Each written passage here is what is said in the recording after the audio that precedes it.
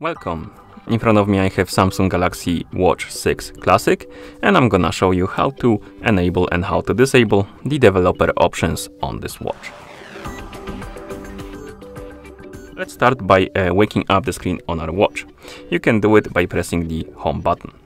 Once you wake up the screen on your watch, you should see the current watch face, the home screen, and you can swipe up on the screen to open the menu. After the menu opens, scroll down, find the settings icon, and once you find it, tap on it to enter the settings. In settings, scroll down and find the option called About Watch.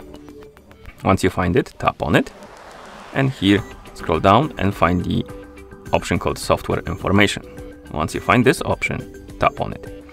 Now find the option called Software Version, this one, and if you want to enable the developer options, keep tapping on the software version until you see developer mode turned on. And once you see this message, you can go back to the main page of settings, and under the About Watch, the developer options will appear. You can tap on this icon to enter the developer options menu. And as you can see here, we have the list of developer options, and we can turn them on or off by tapping on the switch like that.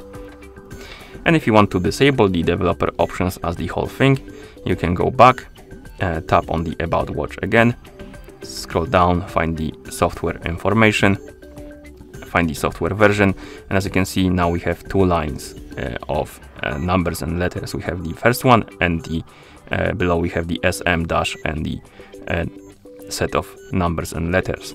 And to disable the mode, simply keep tapping on the software version until the second line disappears. Once this line disappears, you can go back to the settings, and you will see that the developer options disappeared from the settings menu. And that's how you enable and how you disable the developer options on this watch. Thank you for watching. If you found this video helpful, please consider subscribing to our channel and leaving the like on the video.